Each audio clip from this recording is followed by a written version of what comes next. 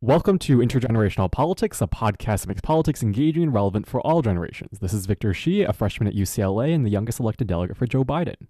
And I'm Jill Wine-Banks, the author of The Watergate Girl and an MSNBC contributor, as well as former General Counsel of the Army and former Watergate prosecutor. With us today is Mehdi Hasan, who is currently the host of the Mehdi Hasan Show on Peacock from Monday to Thursday and on MSNBC on Sunday. Mehdi previously served as a presenter on Al Jazeera English's UpFront and on Head to Head at the Oxford Union, as well as hosting the Intercept's Deconstructed podcast. Having had the honor of being on your show, Mehdi, I'm looking forward to our discussion today about your time in journalism, being an anchor on Peacock and MSNBC, and what you see as the future of television news and how to cover politics. Victor is going to start our questioning. Yeah, so thank you so much for being here, Mehdi. We are really looking forward to this. And, so I just want to start by saying, a little bit about your background. You were born in London, you attended college in England, and you started your career as a researcher for London Weekend Television and then being an executive producer of Sky's breakfast show, Sunrise. So I'm just curious, what made journalism appealing for you coming out of college? That's a great question. The sad answer is I wish I had this kind of inspiring, noble vision to offer you. I wish I had a story about watching All the President's Men or something like that. But no, basically, I didn't know how to do anything else, really. I have no other skills in life. I went to Oxford and I did a degree in PPE. And people who do PPE either go into politics, like David Cameron, or they go into management consultancy, banking, investment banking. Most of my peers were heading in the financial direction. I knew I didn't want to do that, and I knew I wouldn't be good at that. So I was left with very few options. Like, what do I do when I graduate? I don't want to go down the corporate path. And therefore the media really, and my sister was already a journalist, and I thought, maybe the media is a place for me. I've got a big mouth and strong views. Maybe that's somewhere I can actually do something. I always say God gave me a big mouth and I monetized it. I did something with it. I put it to good use and bad use, many would say. But so really, I had no other skills or interests, and I thought journalism. This is the summer of 2000, and thank God in those days you didn't need to have the kind of skill set you need today to become a journalist. Right now, you need to have all sorts of editing skills, computer skills, etc. I didn't have any of that stuff. And I started as an entry level, what was called a news desk assistant at ITV News. And ITV News is kind of the equivalent of NBC News in the UK, the main commercial rival to the BBC. And it was an entry level position. And I was basically the guy who helped book camera crews and made sure satellite trucks were in the right place, assisted the news editor on the breaking news desk. It was a very aggressive environment. That was a kind of, very, very macho, aggressive, not very HR friendly environment. I always say I think in my second or third day on the job, I got kicked. No, the chair I was sitting in got kicked across the room, but I was in the chair at the time by a very angry news editor who decided just to lash out. Not at me, he was just angry and kicked the chair, ignored the 21-year-old new guy sitting in the chair. So it was a bizarre world, but it was an interesting baptism of fire. For sure, but it seems like you've been thriving in that industry. And I'm curious, just for my generation listening to your background, it seems like you started off in the TV industry. Based on your experience in the industry, can you kind of distinguish what the difference is between like print and TV and kind of how your experience has been in the TV industry?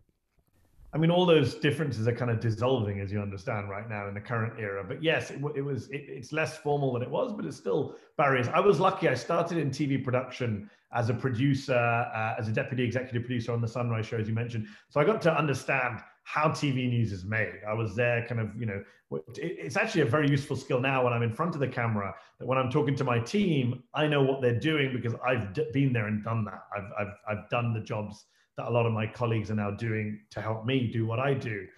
So it's always useful to have those experience and skills. Sometimes I think, maybe I should have got this kind of public profile earlier in life, especially when I see some of the younger talent doing so well now. And then I think, no, actually kind of 10 years behind the scenes as a nobody in TV production was actually kind of useful. I didn't become a public figure in the UK till the age of, 29? I'd already spent 9 years in TV. And then what I did was I quit TV. I was at Channel 4, which is a big broadcaster in the UK, commissioning documentaries. And the editor of the New Statesman, Jason Cowley, took a risk. New Statesman is like the British equivalent of the New Republic, centre-left prominent magazine. He hired me to be effectively the political editor, and I'd never written anything in my life apart from a TV script of 20 seconds. And suddenly I was writing 1,100-word columns every week, writing news stories. So it was a big change for me, but I took the risk, took a pay cut, and went to work for a small magazine, because in those days, print was the way to kind of get your head above the parapet. And again, learned a bunch of skills there that I never had before: editing, copy, just understanding the production cycle of a magazine, all useful skills and experiences, and really useful because of the pressure that you're put under, and because you deal with things like the law. You deal with things like, politicians putting pressure on you as a political magazine. And those are the kind of skills, you can do whatever you want. You can be as famous as you want. You can have as public a profile as you want. But those are kind of life skills you really need to learn and can't get anywhere else. So I valued that huge experience. What I would say is to people now getting into the business, unfortunately, unlike me, where I was a kind of jack of all trades, master of none, I could do multiple things. Right now, my understanding, and I'm no expert on this, is you really need to kind of have a specialized knowledge. You really need to know what you want to do. And you really need to acquire the skill set that goes with that. And I think that's kind of really important. It's not enough just to say, I'm interested in politics, I'll be a writer. I don't think that works anymore. I think you really need to know, well, what kind of writer, what kind of politics, what kind of skill set you're going to have. If you're going to write, are you going to be able to, you're going to write on your own platform? If you're going to work in TV, do you already bring a set of editing skills, or can you use a camera at the same time as reporting, which will endear you to news organizations with limited budgets if you can do multiple things in one go? So those are the kind of things you sadly have to factor in now in an age of kind of smaller newsrooms, declining options in terms, look at what's happened to the HuffPost, where I used to work in recent days. Absolutely tragic. Laid off dozens of people in the US, shut down the UK operation where I worked as a political director for 3 years. The opportunities are fewer and fewer, sadly. Yeah.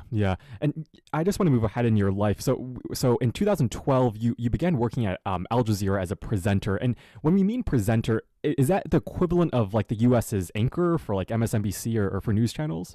It is in general. My role at Al Jazeera wasn't as a news anchor. It was specifically as an interviewer. It was a kind of, what is the equivalent of meet the press role. They invented a show called Head to Head. We invented it. I came up with the idea of doing these kind of one-on-one kind of gladiatorial combat interviews in front of a live audience at the Oxford Union, which we thought would be a fun place to do it, because I went to Oxford. I used to debate at the Oxford Union. Everyone around the world knows the Oxford Union. It immediately implies debate, conflict, discussion, argument. So that was the show, was very deliberately framed in that way. And luckily we had great guests, big global names who agreed to come on, partly because of the Oxford Union appeal, I'm guessing, to come on and basically joust with me. In our very first show with Richard Dawkins, he wasn't happy after the show. Most guests actually leave quite happy and enjoy the experience. But it was a big budget production. I'll always thank Al Jazeera for investing in that journalism and in that show, because as you know from American TV, there's no shows done in front of audiences anymore because they cost too much, not in the news area anyways. You can have The View and other kind of entertainment type shows, but news tends not to do audience shows anymore. And audience shows are massive because getting live audience, both reaction to what's happening and in terms of input and questions. So yeah, it was a great role. It wasn't as a news anchor. I wasn't reading the news, but I was getting this amazing opportunity to interview some of the biggest names in the world, some of the most famous thinkers, politicians. And I became known to an American audience through Head to Head, through one specific interview, which was with Eric Prince, the founder of Blackwater, which went massively viral and even helped get him referred to the DOJ by Adam Schiff at the time for investigation into whether he had lied to Congress, something we still haven't got to the bottom of, strangely. Well, so a few years later, you actually did move to the United States in 2015.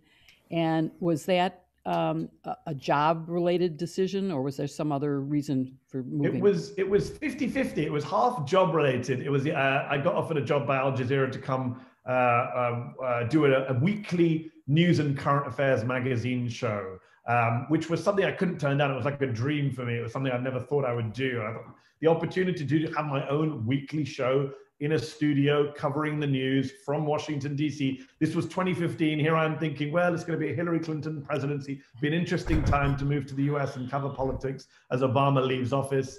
And also my wife is American. So that was the other part of it. It was, as Ariana Huffington, at the time I was working at the Huffington Post, I remember telling her, I said, can I go work for HuffPost in America? I'll make my wife happy. And she's like, yes, happy wife, happy life. We had that discussion. And so at the time, it was driven partly by an American wife and partly by the opportunities. You know that Brits, Brits have always thought about whether in the media, arts, entertainment, well, I've done it in the UK. Can you do it in America? There's always been that kind of going back to the Beatles, more recently Piers Morgan. And actually, people talk about Piers Morgan, which kind of annoys me. I don't like to be associated with Piers Morgan for multiple reasons.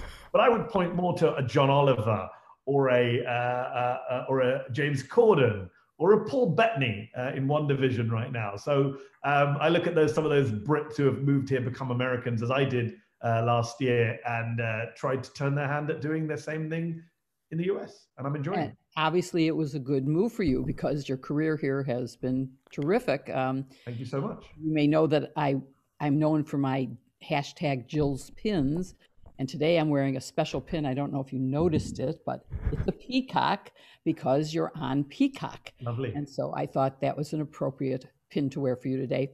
So how did you then transition to NBC Family after you got here? So I joined NBC last summer after long conversations back and forth with Phil Griffin, who used to run MSNBC. And Phil had enjoyed the Eric Prince interview and was, I think it's fair to say, was kind of working out how he could incorporate me into what MSNBC and its offshoots do. And there was a kind of, my style is very different to the average American news anchor or the average American interviewers. And there was multiple discussions back and forth. But, to be fair to Phil, who's now retired and left MSNBC in January, he had confidence that I could pull it off. And when Peacock was being launched last year, he thought about me as someone who could do, Victor, to go back to Victor's question, do a news anchor role, which was something interesting for me because I've never done that before. And my show isn't a straight news show. My nightly show, the Mehdi Hasan Show, is a news and opinion show. It's like a primetime MSNBC show. It's like a Chris Hayes show, maybe a little bit even more opinionated than Chris's show. But it is doing the nightly news. Right now, we're, on today's news, the horrific shootings in Atlanta. We're talking about with my team. I just came out of an editorial meeting, how we cover that. What are the angles? Who are the guests? So for me, it was like going back to my old days as a producer at Sky News on a 24-hour news channel, but in a different role, being in front of the camera. But the same idea. How do you produce the best news content? How do you tell these stories? How do you break news? But also giving my own perspective on it. So it was, again, another huge opportunity I couldn't turn down. I was sad to leave the Intercept, where I was working full-time until last summer. An amazing organization, groundbreaking investigative journalistic operation where I was able to basically do whatever I wanted. The freedom I had at the Intercept, media organizations tend not to offer that kind of freedom, and the Intercept did. I was able to do a podcast on anything I liked, a column on anything I liked.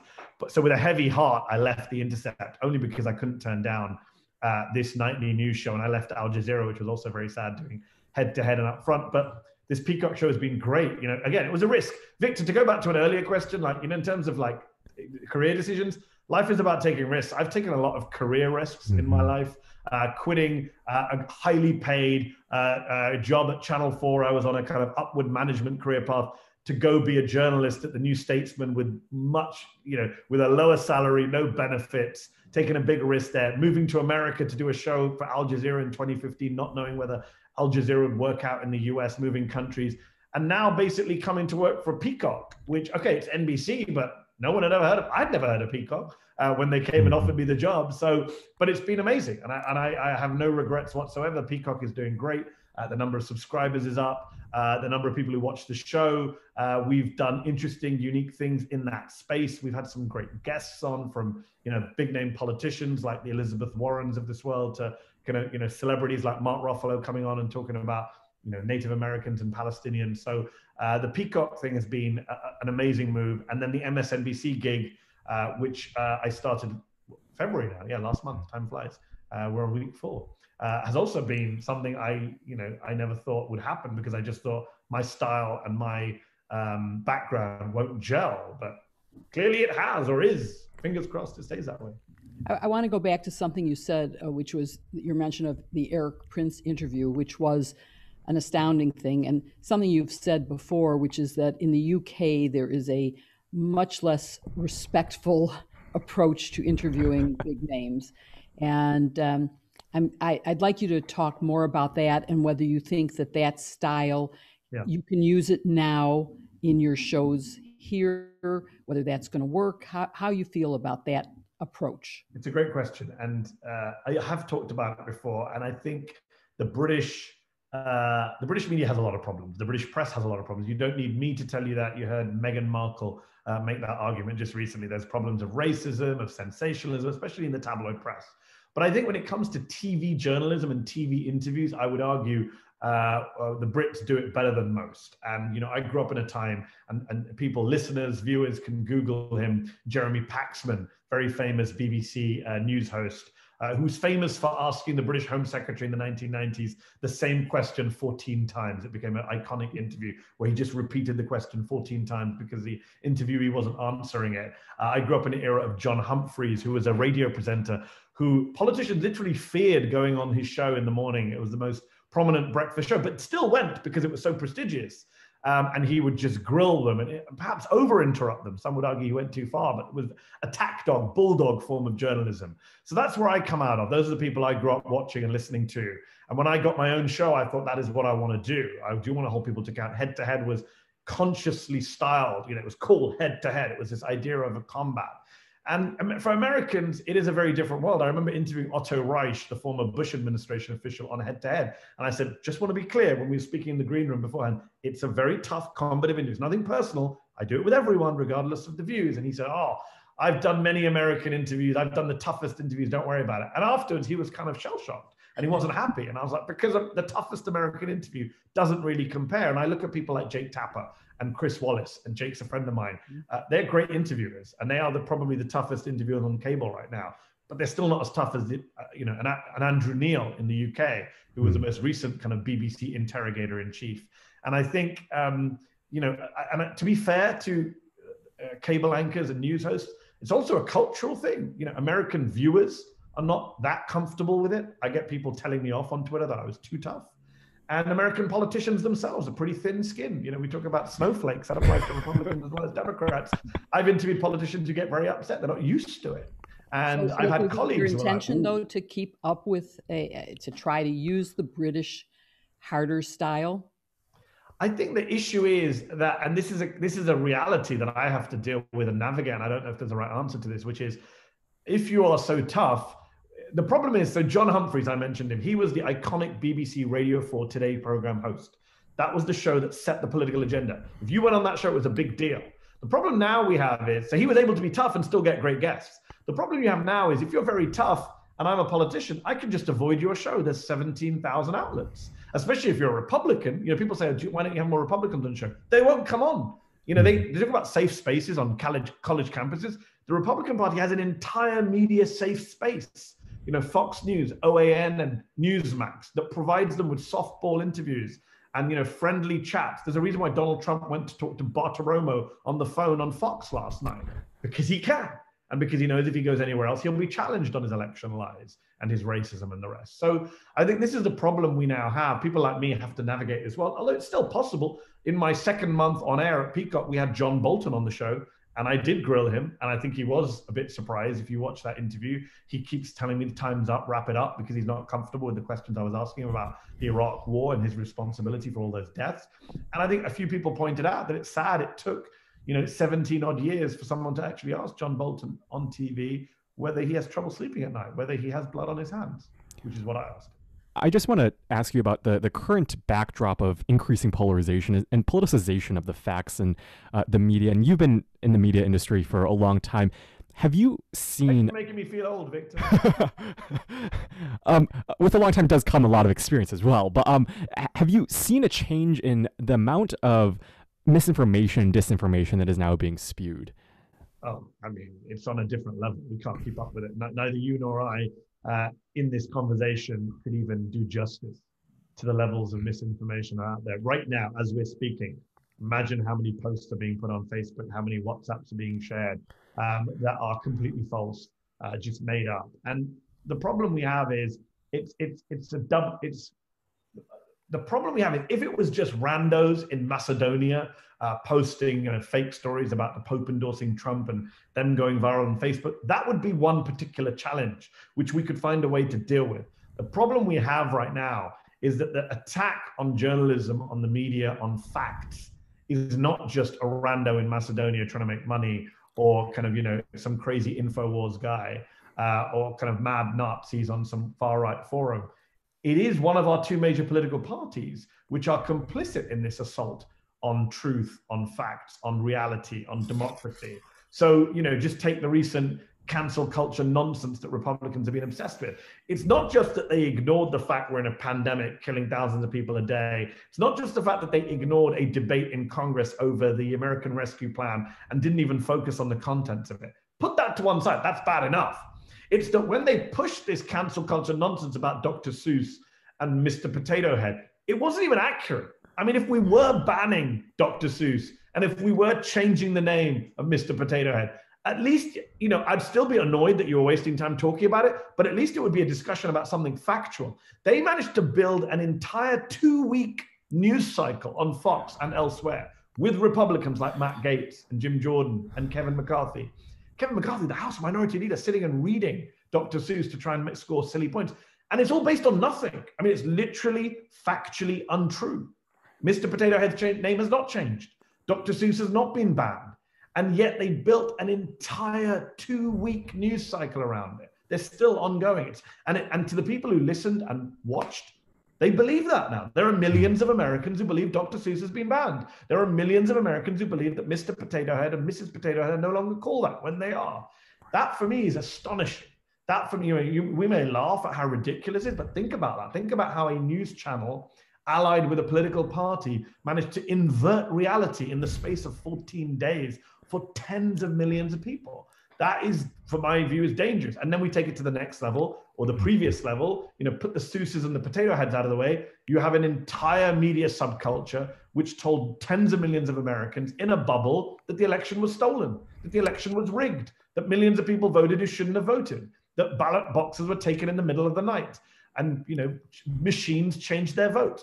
This was done with ruthless discipline, with coordination by the Republican Party and by Fox News and OANN and Newsmax and co. Now, you know, when you reach that point, I've been depressed about this for a while, Victor, but, you know, I remember after the 2016 election saying to my executive producer, Al Jazeera, like, what is the point of doing what we do?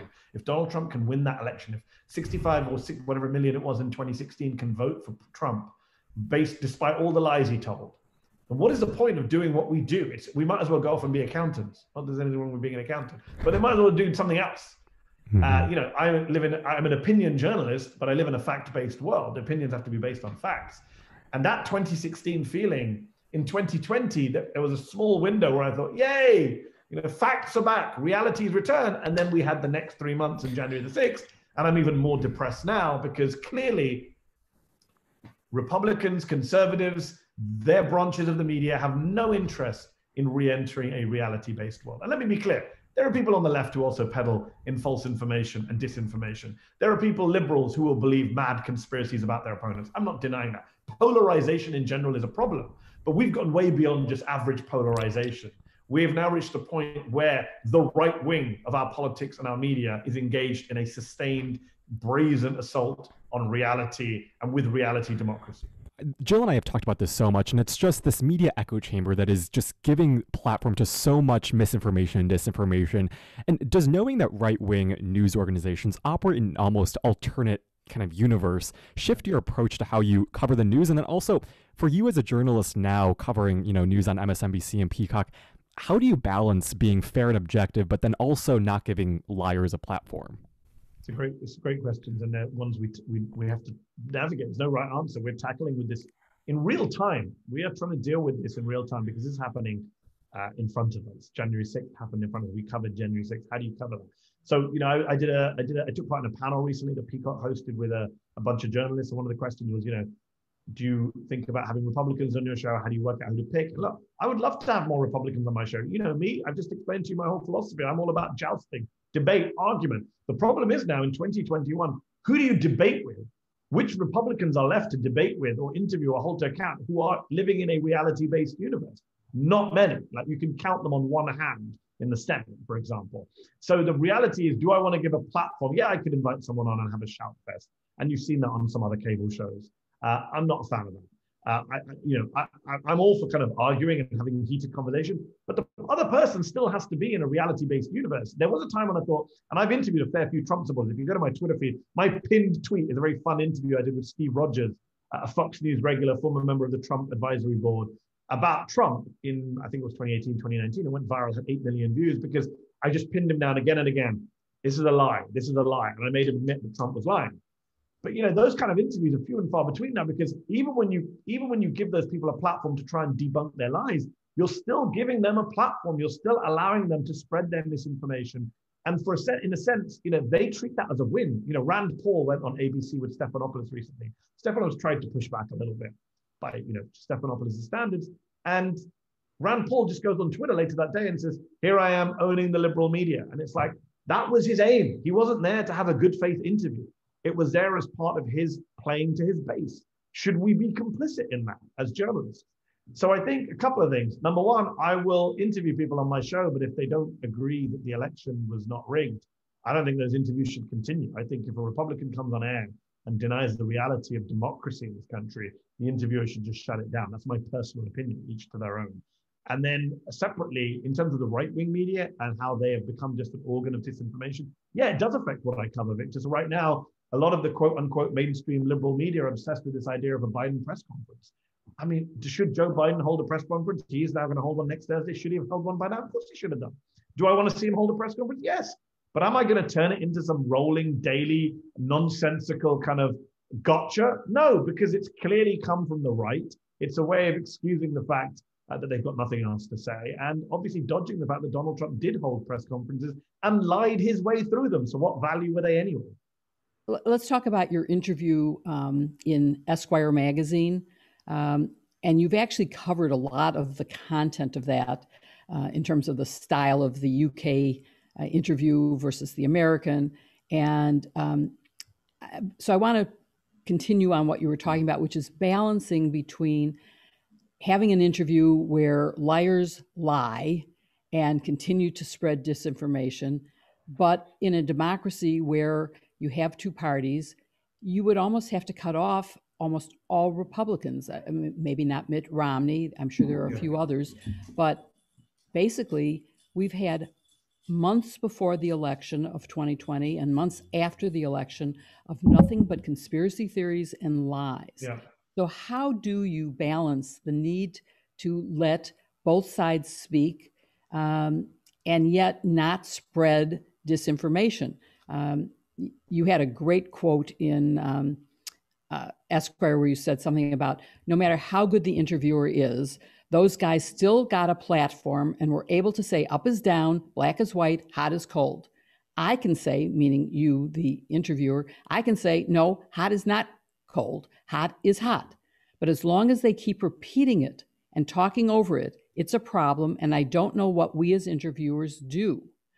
So what do you think you do? And combine that with Trump's consistent attacks on the media and what that did to the credibility of legitimate news sources. So let me just take the end of your question first.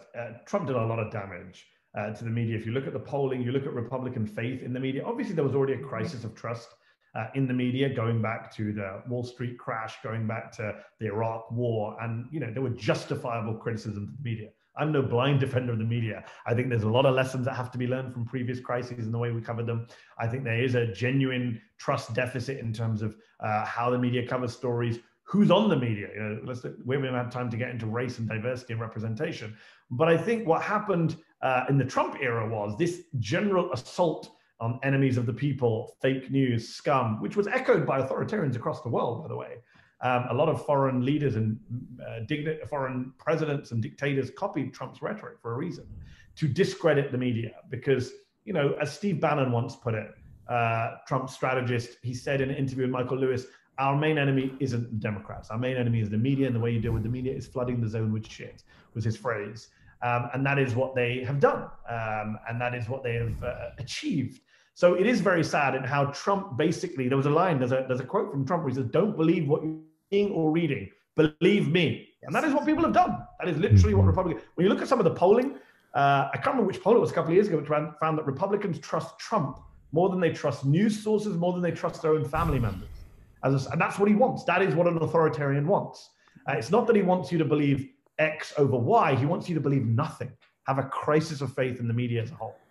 And I think one way of dealing with this crisis is first to acknowledge the problem. For too many journalists who had our heads in the sand, we need to recognize what the damage that's been done and why. And that means talking to experts on authoritarianism, on fascism, because this has all been done before in other countries. This has all been done in America in the past. You know, if you talk to people like Ruth Ben-Ghiat or Jason Stanley or Tim Snyder, people I've interviewed regularly on my shows, you get a sense of what this all means, how this all adds up, why they are launching this attack on facts, because you cannot get sustained authoritarian rule unless you have a segment of the population that can't distinguish between, you know, to put it metaphorically, hot and cold, black is white.